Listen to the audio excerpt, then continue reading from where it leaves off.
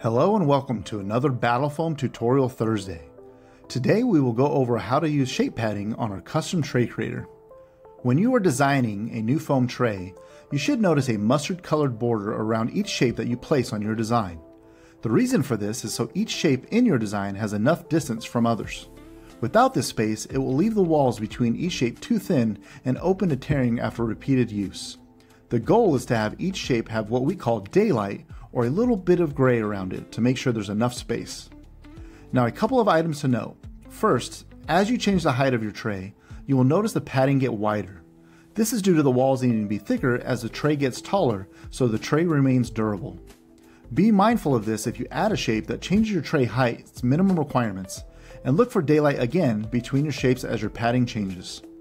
The other note is that you can toggle the shape padding off and on with the toggle shape padding button in the bottom left. This can let you see the actual distance between each shape in real time. Now be sure to like and subscribe so you catch our other tutorials, and thanks for watching.